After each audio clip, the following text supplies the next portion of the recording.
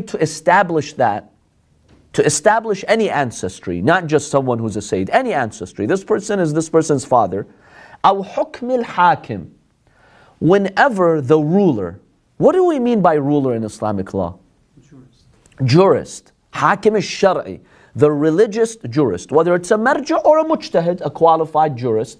If they issue a ruling that based on the evidence that I've seen, this person is a Sayyid, he comes from a Sayyid family, this person becomes eligible for Khums. So in Islamic law, hukm al-hakim is also applicable and it's acceptable.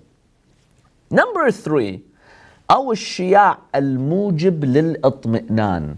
You will find this in a number of areas in Islamic law where this actually will generate a ruling for us. What's al-shiya' al-mufid lil-itmi'nan? Something that is so widespread, so commonly known, that it generates confidence this is the case. There are some families in the Middle East, whether in Iran or Iraq or Syria or Lebanon, they may not have an actual family tree that you can go and historically verify with evidence. They may not have that.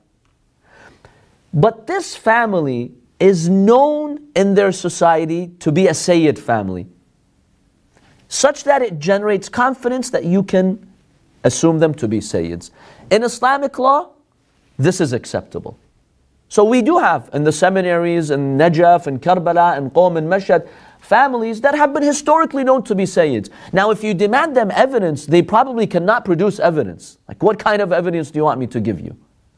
Now for instance, with my family, I do have a family tree. But a lot of Sayyids may not have a family tree that is certified and verified, and you can go 40 generations back to the Prophet with evidence.